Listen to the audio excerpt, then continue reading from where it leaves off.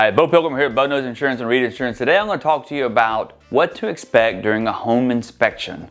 A lot of insurance companies, they will do a home inspection of your home to determine some different things about your insurance. And you may be wondering, why do they do this? What right do they have to do this? Or what should I expect? What's going to be the process? Will I be notified? All these different things you want to know, and you've got a right to know these different things. Well, I'm going to help you to understand, break it down for you so that you can know what to expect, what your rights are, will you be notified, and then also what is the process with that. So let's start talking about that. So here's the deal, is that every insurance company is going to do some sort of an inspection of your home. It may be a digital one, being online or something like that. They may send somebody actually to your home to look at the outside of it. There's a few companies out there that actually send drones now to, in certain communities where they'll go and just take pictures of your house with a drone. Sometimes they'll actually want to come and see you and walk through your home with you, just like an inspection you would do when you first buy the house.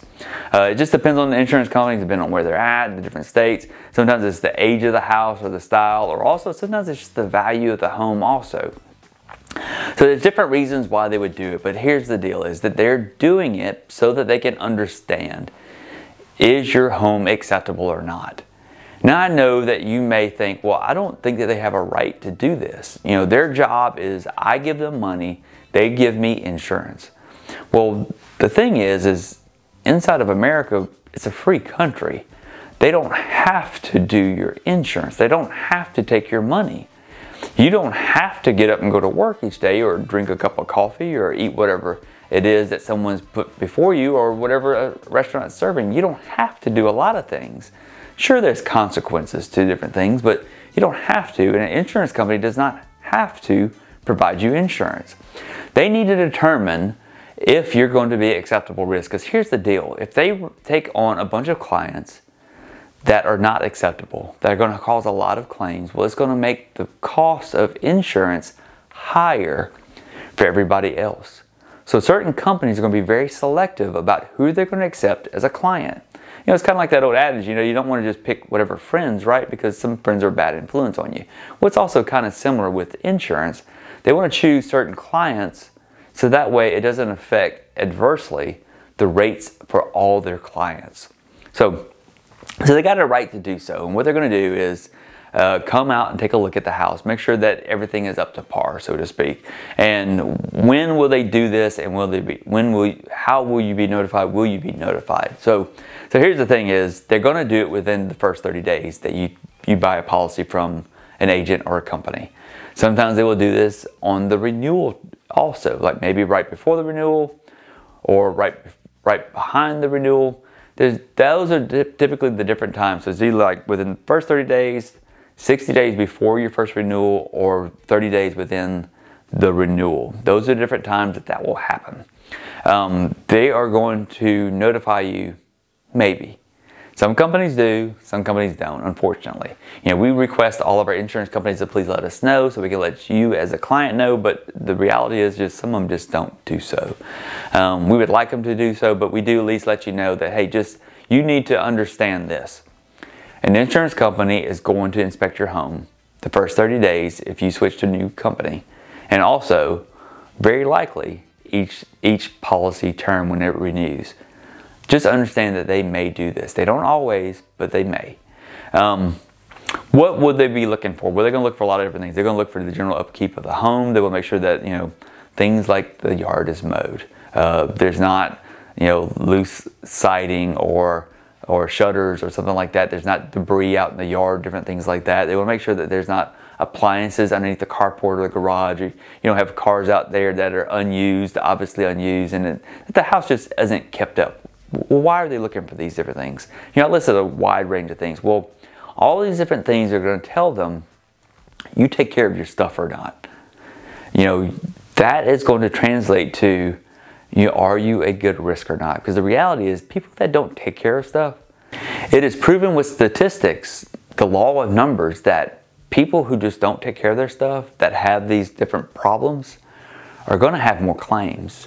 And again, remember from the beginning of the conversation, people who have more claims are going to adversely affect the rates of everybody else. And insurance companies don't need that because they'll start losing clients. So they will decline people or send a notice to them if there's certain problems. Depending on the company, the value of the house, other things like that, they're going to look for a lot of different things. Some of the things that I listed, but they also may want to actually come inside the home and take a look. They want to look at maybe the wiring. They want to make sure the wiring is up to code. They want to make sure the plumbing is up to code.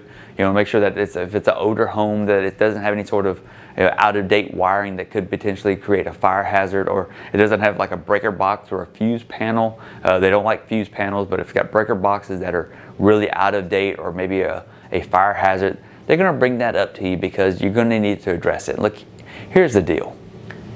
If you have your home and you like your home and you try to take care of it, if there's something you need to be aware of, don't you want to be aware of it so you can fix it so you don't have a loss on your home that's related to a fire or something like that? I think you do. So that's part of what they're going to do, is they're going to look for these different things to help you to know these are things you can fix. So what happens if you get a notice? If they find something, you're going to get a notice. They're going to send you a notice and they're going to tell you, hey, you need to fix these things, and they're going to give you a timeline of when you've got to fix them. And then you really need to get on it, because here's the deal. They give you a notice, they're going to probably cancel your insurance if you don't fix those things, if it's bad enough. Now, depending on what it is. Now, there may be some things that may just say, look, you need to fix this and this and this. If you don't fix it by the next renewal, we're not going to renew your insurance. We're going to let you find insurance somewhere else.